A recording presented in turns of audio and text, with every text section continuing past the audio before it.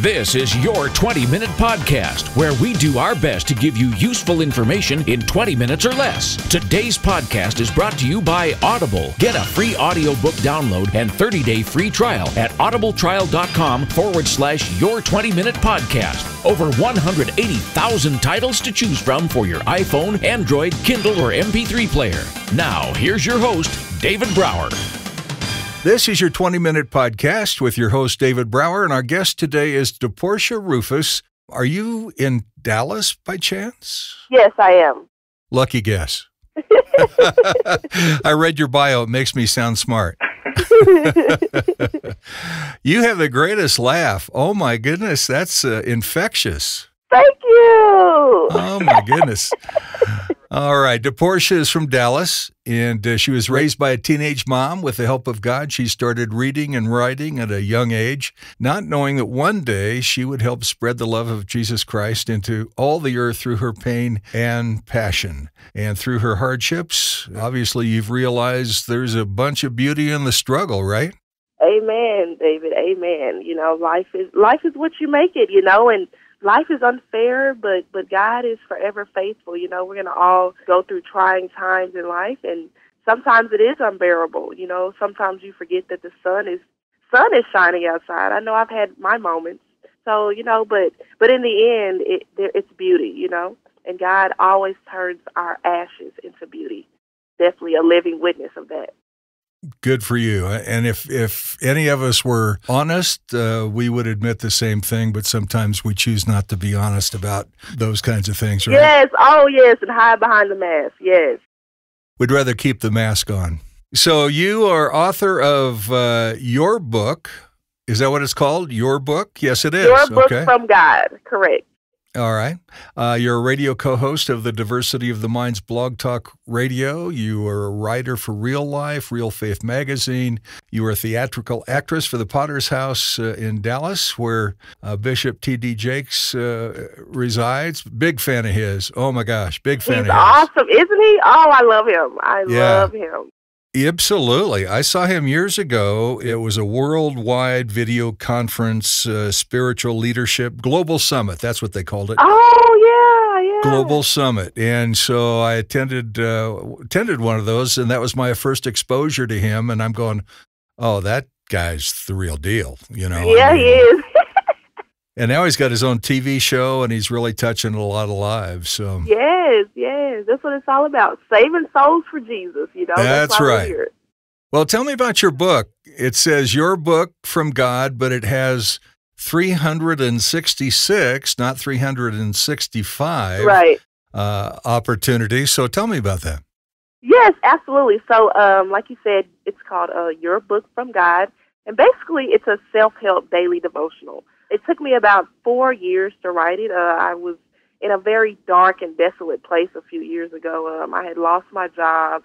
My car got repossessed. I had to move back in with my mom. And I was just going through a really tough time. And on top of that, my heart had just been shattered by a guy that I thought was the one I would spend the rest of my days with. You know, and I am someone that I don't like vent to people, like, you know, tell people all of my problems. You know, I usually keep everything just bottled up inside. And writing is like a scapegoat for me. And I thank God for the gift of writing, because when I was going through these trying times a few years ago, I would just write out my pain, you know, and that's what I did. I didn't know why I was writing. You know, I would just write how I felt from day to day. And then the Lord spoke to me one day. It was like, write a book. Now, mind you, I was going through different trials and tests and facing all types of tribulations during the time. But I just kept writing and writing and writing, David, not knowing that eventually all of my pain and passion would turn into a book, which is Your Book from God Today. Wrote it from a place of hopelessness, transparency, vulnerability. I was bitter at the time because I was just going through so much. I hated life itself. I cursed my own existence, and I even, you know, cursed God. You know, and I'm not afraid to admit that, because I was just like, why am I here? You know, my life sucks. There's no reason for me to be here. I just wanted to just end it all. And I remember countless times, David, where I would just pray that God would just put me out of my misery. You know, I would pray to just kill me. Just, I don't want to live anymore, but God had other plans, and here I am 4 or 5 years later giving people hope, because I know what it's like to be hopeless. I know what it's like to be numb. I know what it's like to just lay in your bed and just want to just die, and, our pain pushes us and propels us into our purpose, and we all are passionate about something, and we can only find our passion when we realize that we have pain, Pain teaches you things that joy can't, and I thank God for my pain, because now I'm able to help people deal with their pain. I'm able to give people hope, because I know what it's like to despair of life itself.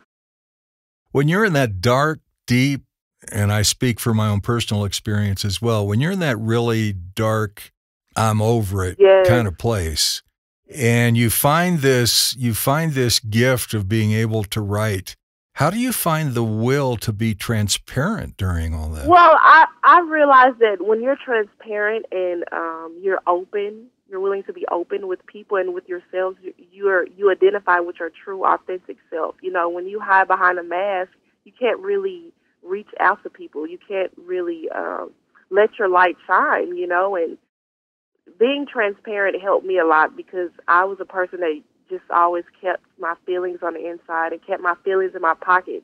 But it takes a lot of strength, to be courageous and to be open and honest with yourself, because oftentimes, we do hide behind shields and masks, because it hurts to be transparent. But that's where your strength lies, in the pain, in your place of darkness, in the trenches, and in the valleys. No question. It helped me cope, and helped me deal with a lot of things when I was just able to be free and just let it all out, and that's what it's all about, just being free and willing to be open, and willing to be able to relate to people, because we're all, bleeding in certain areas of our life. Yeah, we're all broken. There's no question about that. Yeah, right? We're all hurting, regardless of who you are and what your status is, how much money you have in your bank account. We're all hurting in some area, you know. And so when you started writing, I'm going to assume, and tell me if I'm wrong, but I'm going to assume that it was therapeutic to begin with, right? It was cathartic, it was therapeutic, it was you and the page, and that was it. Yes. Right? And then as you became more and more honest with yourself and more authentic and became more and more transparent to the page, when did you hear God say, Portia, come on, let's do a book here? When did it go from taking care of you to wanting to take care of others, I guess? Oh, that's a great question, David. So actually, I would just write, not knowing why, because I was just hurting. I just had to find a way to release my pain. And I wanted to do more than just write on sticky notes and write in tablets.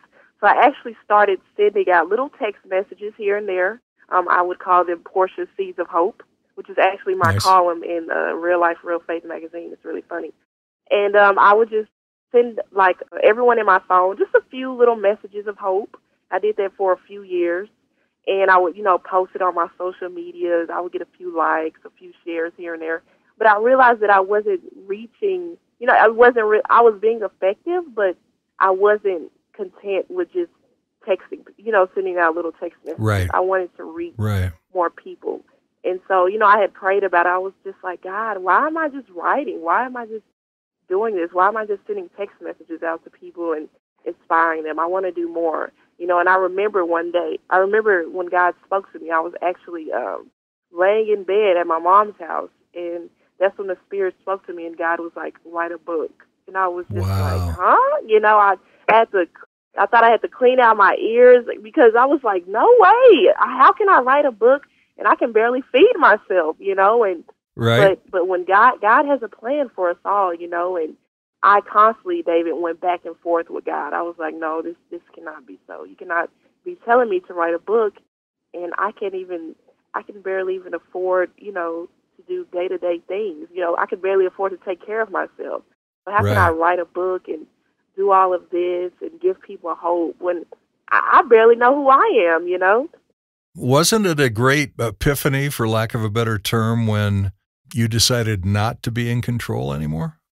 Yeah, because I was constantly, battling with God, going back and forth, and God wouldn't leave me alone about it. When God has a plan for your life, it must be fulfilled, regardless of how much you try to stray away or run away. God's word cannot return back unto him void, and I constantly went back and forth. I mean, there was a time where it was like 6 months where I didn't even pick up a pen and write because I was like, no way. God cannot be telling me to write a book. I was just so defiant. I was like, no, this isn't for me. He can't be talking to me. I constantly battled with him. But eventually, in the end, God won, of course, because, like I said, his will must be done regardless if we agree with it or we like it or regardless of how far we try to stray away. His purpose must be fulfilled in our lives. It's amazing what happens when we get out of the way. Yeah, we have to. We have to decrease ourselves so that he can increase, and I got tired of God. Oh, well said. He was nagging me, if that's not to sound negative, but he wouldn't leave me alone about this book. Regardless of how much I didn't write, I refused to write, or I didn't type, or whatever. He was like, write the book every day. It would be so heavy on my spirit and on my mind, I couldn't break free from it. That's awesome. So in your 366 devotionals, are those Bible scriptures? Are they things you've written? Are they a combination? How does your book work? Yeah, absolutely. So it consists of 366 days of inspiration. It's words of hope. There's poetry in there, and there are different prayers that touch different prayer points. So every day for 366 days, I discuss a different topic that, we endure in life. I talk about pain, hopelessness, purpose, passion, running away from God's will, our emotions, how to be stable. I really try to discuss everything that we endure as human beings on this human voyage called life. And for each day, there's either a Bible verse or like a quote from like a celebrity or a philosopher, because I wanted to reach, all of God's children. Right. Not everyone believes in God, of course. Not everyone believes in Jesus. Not everyone reads the Bible or understands the Bible. So I wanted to use biblical precepts as well as just, quotes so that I could be able to relate and to touch everyone, because everyone believes. I'm assuming some of those quotes came from you, from your heart, right? Well, yes, but a lot of the quotes are like because I talk about different topics. So depending on that topic for the day, I would just find a quote that aligned with that text for that day, if that makes sense. Okay. Yeah, absolutely. Absolutely. So your cross section of topics must be pretty vast. Oh, yes. Yes. Like I said, David, I try to discuss everything that we endure. I mean, I talked about racism. I talked about how the enemy loves division. I really tried to cover just everything that my little mind could think of. Good for you. Good for you. Yeah, so there's definitely a variety. Everyone will be able to relate to this book. Titled it "Your Book from God." That's great, and I love the hand on the cover. Oh yes, the title, yes, the book cover, absolutely. Oh, because my gosh. We're all God's children. Regardless if we believe in Him or not, we all need Him. Yeah. Oftentimes we stray away from God and we think we can do life on our own, but in the end, it just doesn't. It doesn't work. It doesn't make sense. Yep. No, because I've tried countless times to live my life without God. So your book has been out for So your book's been out for 4 years? Oh no! It just came out in July. Okay. It took me about 4 years to write, but okay. It's fairly new. It's about maybe 6 months. Nice. I don't know. I'm probably doing my math wrong. So how can folks get a copy of your book? Yes, absolutely. So yes, guys, you can pick up your book from God. It's available on Amazon.com. BarnesandNoble.com. It's also available on Google Books and Christian Books. It does ship internationally, so it's available in the UK, Canada, Australia, and Asia right now, and it's just growing like crazy, and it'll truly bless your spirit, because we all need hope. We're all trying to find our purpose, our reason for being, and I know that your book will be a guide that'll definitely touch you and uplift your spirit for 366 days. So to have that kind of distribution in that short a period of time, that's not even remotely a coincidence. That's just remarkable. Amen. To God be the glory, David. Right. I thank him for it all. Right. You Yep. know, I couldn't have done it without him. That's for sure. So your book is Your Book from God, 366 devotions based on different topics, shipping all over the country, all over the world, Amazon, Barnes & Noble, and different places. And what about your website? How do people reach out to DaPorscha? Yes, I'm actually working on my website. I had one up, but I didn't like it, so I have someone else designing me a new website. Okay. Still under construction. But you guys could definitely reach me on my social media pages. My Facebook is DaPorscha. I'll spell that. It's DaPorscha, Superfly, all one word, and that's Rufus, which is my last name, Rufus. My Twitter is at DaPorscha, spelled the same way, _Rufus. And my Instagram is _DaPorscha. Outstanding. And my website will be up in about the next few days or in the next week or so. Okay. Well, by the time folks listen to this, your website will be up. And what will be the title of your website? How do folks find you on your up and coming website? Yes, it'll be drufus.com. Okay, easy. So drufus.com. Yeah. That'll be by the time this airs, that'll be live and all things great. So that's terrific, DaPorscha. Thank you so much for sharing your gifts with us and your story and getting that book up there. Thanks for having me, David. And most importantly, happy 27th birthday. Thank you. Oh, and I forgot to mention, it's available in ebook and paperback. Okay. Forgot to mention that. Yeah, Kindle and Nook readers. If you ever need an audiobook of it done, let me know. I've been thinking about that, but I don't know how to do that, but wow. We'll definitely have to talk about that off air, All right. Well, continued blessings to you and your family, and it's really been a treasure. Thank you so much. God bless you. You too. You've been listening to your 20-minute podcast with David Brower and our special guest, DaPorscha Rufus. And don't forget, it's drufus.com to check her out. And be sure to like us on Facebook or at facebook.com/your 20-minute podcast. Until next time, don't forget to download your free audiobook at audibletrial.com/your 20-minute podcast. That's audibletrial.com/your 20-minute podcast for your free audiobook. And thanks for listening to your 20-minute podcast with David Brower.